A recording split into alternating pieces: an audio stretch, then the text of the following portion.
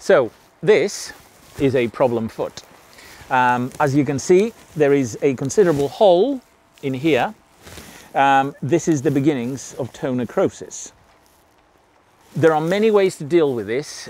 If it's beyond salvation, the leg, then we quite rightly put the animal down on humane grounds. In this case, it wasn't at that level.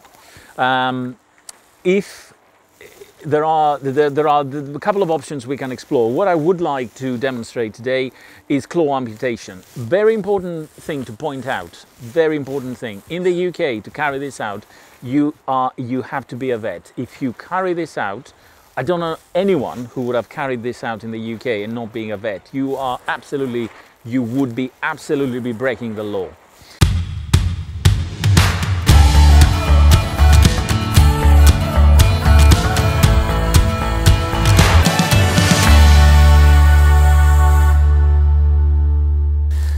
Before we proceed with the anaesthetic, I'd like to give it a good clean and a good wash. So, there's a pair of clippers I prepared earlier.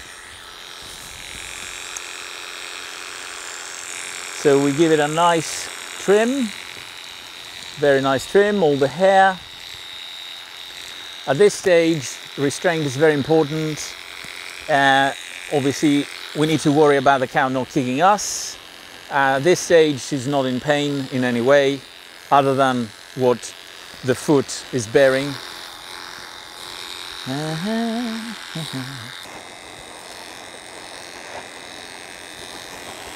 We don't need to clip all the way up to here, but the more we clip, the better. I tend to like that.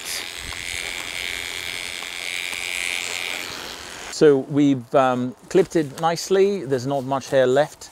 We will wash it and disinfect it. Iodine is a great substance to clean tissue, and also we finish off with some surgical spirits.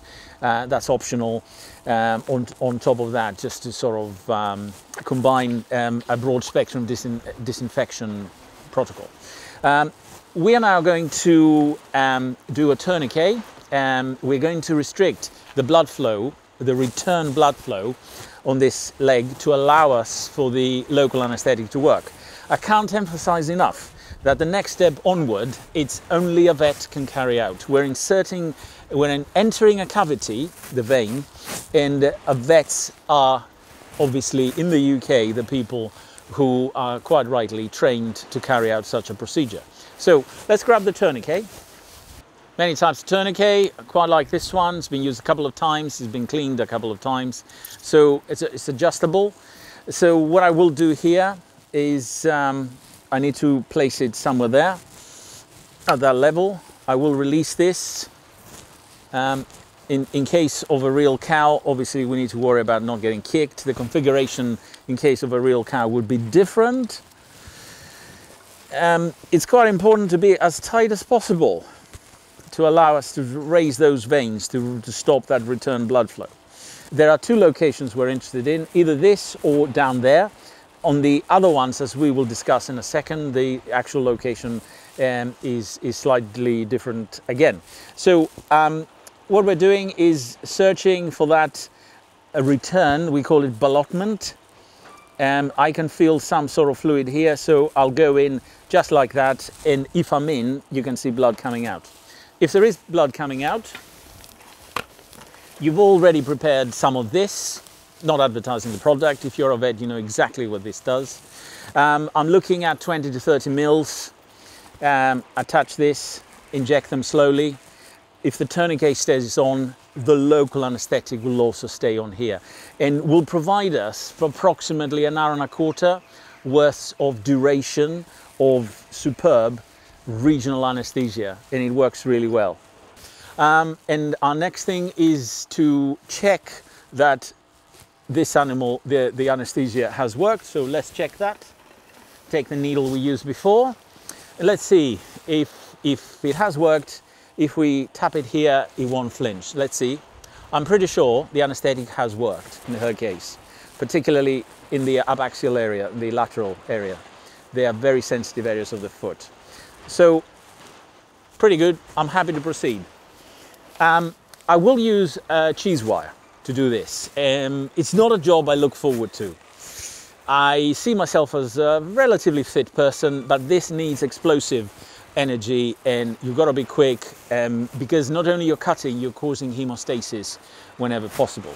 So it's always easier to attach, to engage the cheese wire in this region by cutting the skin first. And I'll show the areas that we tend to cut.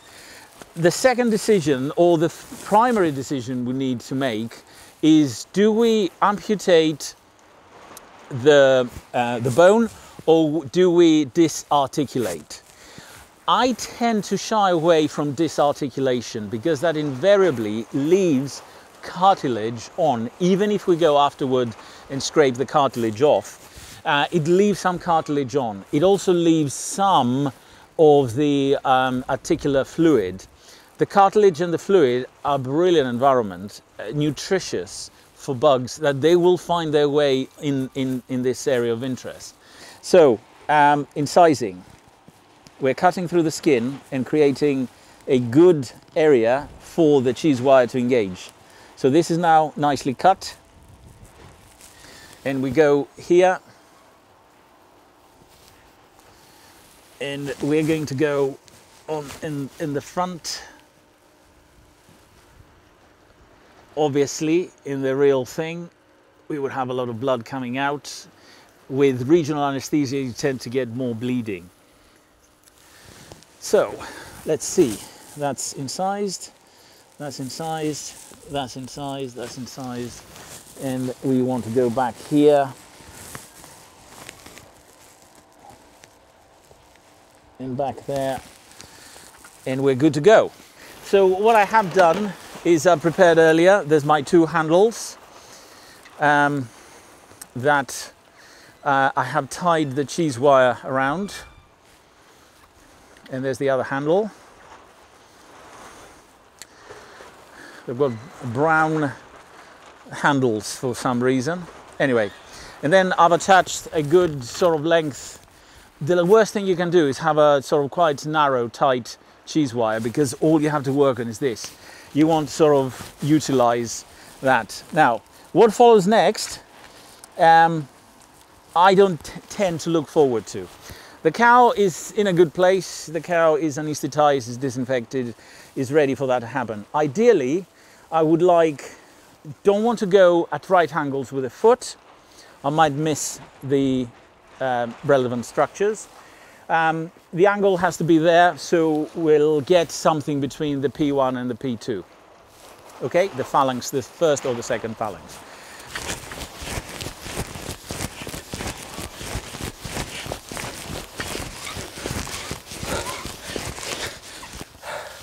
Hold it, hold it, hold it, here we go. Thank you. Right. Well, that's good exercise, but it's the sort of exercise I could do without. So that's the front of the foot. As you can see, the sole, you can see all these grooves and the lines through which it's been growing through. There's a massive hole here. This will end up as toe necrosis, which is quite bad. It's unlikely there will be any return from. So what we're looking at is the stump that is the P2, the middle phalanx. So in essence, that's where the horn is.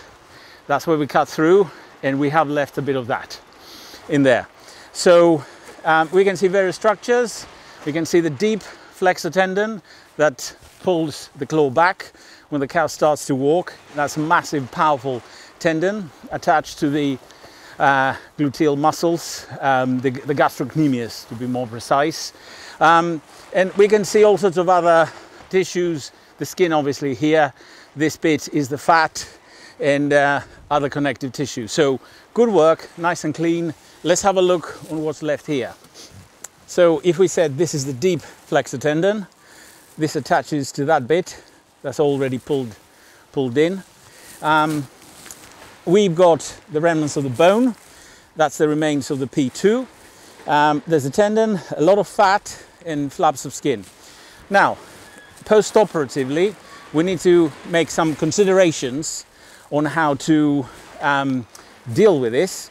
Obviously this flap of skin eventually will dry off and come off on its own, but I'll cut it off. I pay extra care when I use the knife. I want that off. With a knife or a pair of scissors,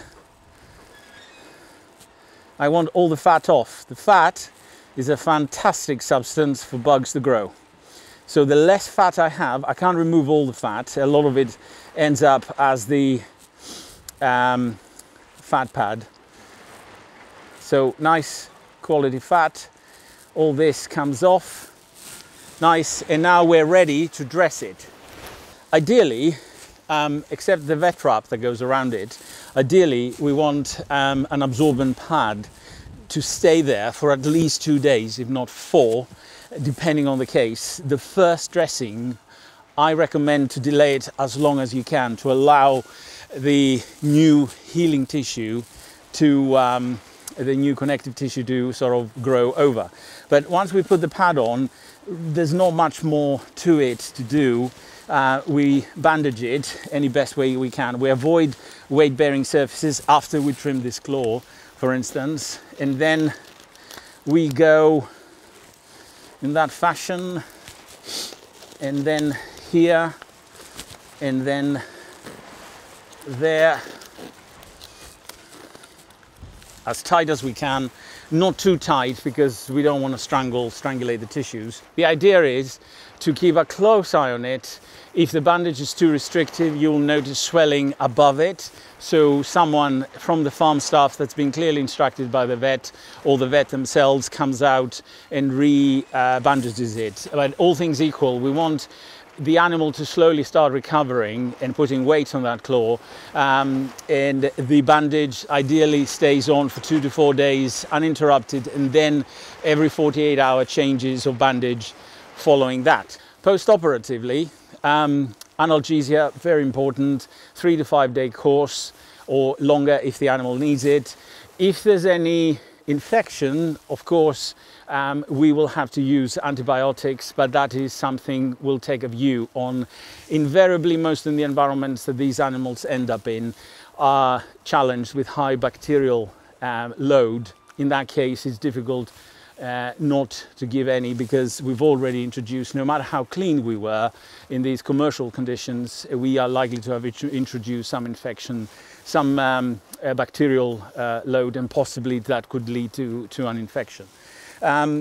That's really pretty much it to the claw amputation. Again, if you're not a vet, I sound like a broken record. In the UK and other countries, if you're not a vet, you cannot carry this out. So thank you.